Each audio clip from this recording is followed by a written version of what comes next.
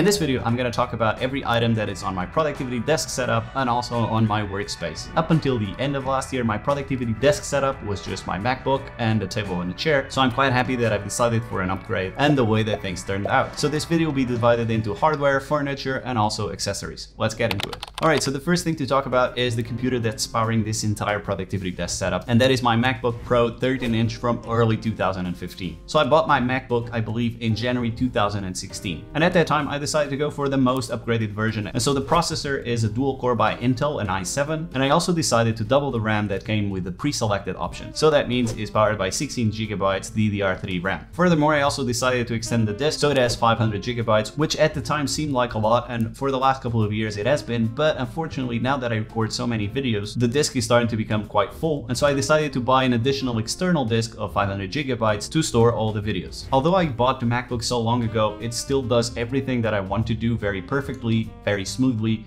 and without anything going wrong. I've seen lots of videos about the M1s, and I think at some point in the future I'm gonna try to upgrade, but for now this computer is powering this entire setup. It's just working beautifully. The Retina display was very nice when I was using it, but then I decided to upgrade to a big ass monitor, which is the one that you see here. It's an LG 34-inch monitor. And what I found funny at the time is this is actually a monitor for gaming. Now, I don't play games on my computer, but it's very nice to have all this additional real estate on the side because this is an ultra-wide monitor. So what that means on a 34-inch ultra-wide is that it just looks like a 27-inch, but then there's additional space on the side. And this comes very handy, for example, if I'm editing videos by seeing a lot of things on the timeline. And also I can use the commands on the computer by using an app called Spectacle to just move things around. So for example, if I'm working on a video and I need some research on one side and I want to write the script on the other side, I can use Spectacle to move the windows to one of the sides. And what that means is I think I have a little bit of the best of both worlds because I don't have two monitors, which I don't really like, but by having such a big monitor, I can have two windows open at the same time without having to switch the monitors. So it's been 2 months now that I have this desk set up, and I just really love that one single feature of being able to work just in one monitor. So big, and still every time I sit at my desk, I just marvel how big it is. And to make sure that I can move the monitor closer to me or even further, I put a monitor arm that is just from Amazon Basics. The arm itself was a little bit expensive compared to how much I paid for the monitor itself, but it's really great to just be able to move the monitor around. So for example, at the end of my workday, what I like to do is just push it a little bit back so then it's not so close to my face because I get a little bit tired from looking at the monitor the entire day. And although I don't use this, you can also rotate the monitor with the arm if you want, but I simply use it to pull it closer or pull it further whenever I need to. Then we have the mouse, which is Logitech MX Master 3. Now the really great thing about this mouse, apart from the color that I really like because my room is white and also gray, so it goes with the whole vibe of the room, is that it has 2 buttons here on the side. And what this buttons really allow me to do is just go back and forth on web pages, for example, on applications, without the need of using the keyboard. So for example, if I'm using Chrome and I want to go to the previous page and I'm using my mouse at the moment, all I have to do is just click that back button. And also I don't mind this wheel here on the middle because it makes it very easy to scroll. And if you actually click on it, it will open that web page on Chrome. So most of what I do, it's based on the internet. Maybe if that's not your use case, that won't be so helpful. But for me, these 2 features of that mouse really help me do a lot more, a lot faster. And then complementing that mouse, we have the Magic Trackpad 2. Now the Trackpad 2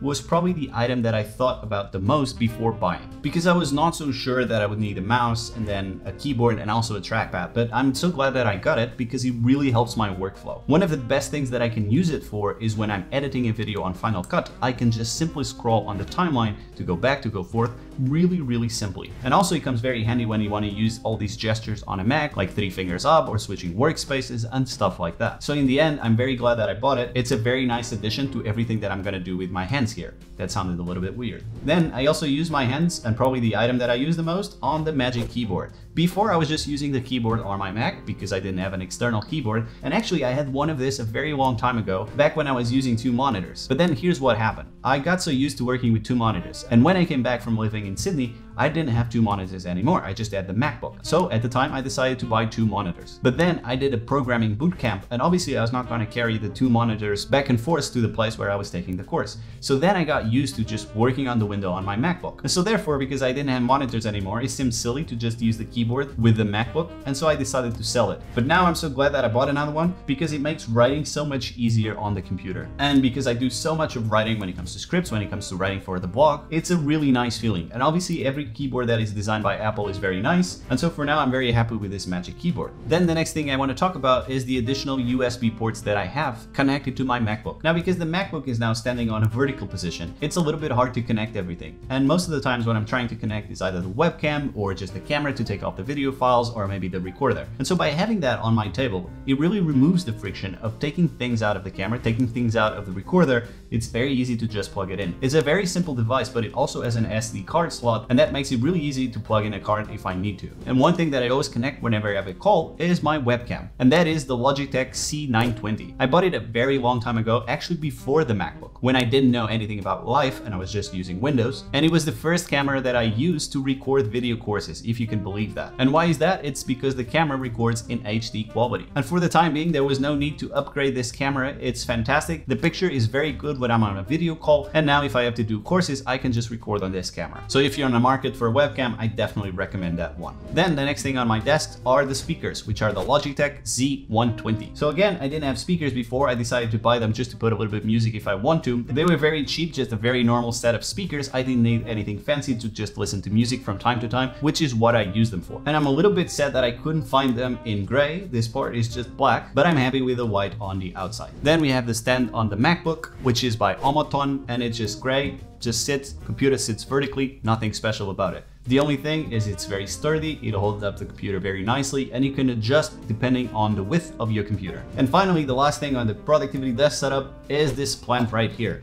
So I've heard that if you don't have a plant, you can be a serious YouTuber. I've seen lots of research pointing to this, and so I decided to buy myself a fake plant so that I can be taken seriously on YouTube. And I decided even to adorn it with a simple vase. So there's the plant, and then it goes on the vase, and it goes nicely with the table because again, it is of gray color. And so the plant really just sits here on the corner and motivates me to work. It's very nice to look at green from time to time, and again, taken seriously on YouTube. All right, next, let's talk about the furniture. And so now we move on to the desk, which I got from IKEA. The name of the desk is, I believe that's the way you say it, Silvestre. And so the really nice thing about this desk, apart from the color, which is something that I really like, is that it's a standing desk. So there's a button here on the side that you can use to pull it up, pull it down, and always maintain it at the height that you want. And you can also do this using an app on your phone. Unfortunately, I don't really know how to set it up. I've tried to contact IKEA, but they haven't replied. And so now I'm stuck on this black hole of YouTube videos trying to understand how it works. But oh well, you can't have anything, so I just like to use this on the side. And it just goes up and down.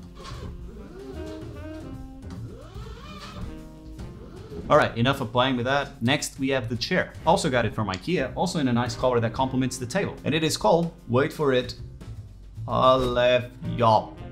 Halefjab. I don't know how to say this, but it is very nice. Before I had just a standard office chair. This one is a little bit nicer. It's very comfortable in my back here because in my lower back, sometimes I had a lot of pain because I was sitting so much on my desk. And now I can simply sit back and relax. Now, the one thing that I found a little bit annoying when I'm using this chair is that I tend to move a lot in the chair. So I'm constantly trying to change my position as I'm sitting on it. And that's a little bit annoying, but compared to the previous chair that I used, it's a big, massive improvement. Next up, we have the unit here behind me. This is something that I added to my desk setup this year as well, and it basically serves as a storage for anything that I need to be next to me. So all the cables, extra gear for recording videos, for the cameras, the microphones, and all of those stuff. I've also put a couple of things that I like 2 books that were given to me by my mother at Christmas, the notebooks that I use when I need to draw something, and also the pens. And then there's also the flashcards that I got recently, and I use them as my physical Zettelkasten. At the top, normally I have another fake plant because again, I like to look at green on my workspace. There's also a lamp and an essential oil diffuser, which I use mostly in the afternoons, a couple of drops of a scent that I like, and it just perfumes the room with a very nice smell. And you can leave it on for 3 to 6 hours as you like, and it just works by itself. So basically when I'm finished with my work here at my computer, I just plug it in, put it to work, maybe have a shower, and then when I come back, my room smells really nice. And finally, the last thing next to that drawer unit is my beloved guitar. Now, this is probably the item that I have in my life that I like the most. It's an Alhambra 11P, and I got it custom made. I ordered it a few years ago, and it was very cool because this model specifically, they let you choose the finishing touches that you want, the wood that it's made of, and so many other things. And it's so nice that it's close to my desk that if I have a break and I want to play something, I can just simply grab the guitar and start playing. And so that's why I keep it so very close to my desk. And finally, we have the accessories. So the first thing to note are the lights that you see here, the blue light and then the orange light there. These are two lights by Tomans and they work with hue lights. And now I can use different colors that I want for different moods. There's an app that you can use called Menros. And for example, if I want to change the color here, I can simply scroll. Whee! Whee! And then the very cool thing about it is that already predefined templates. So for example, this is the one that I call party, which is for these videos.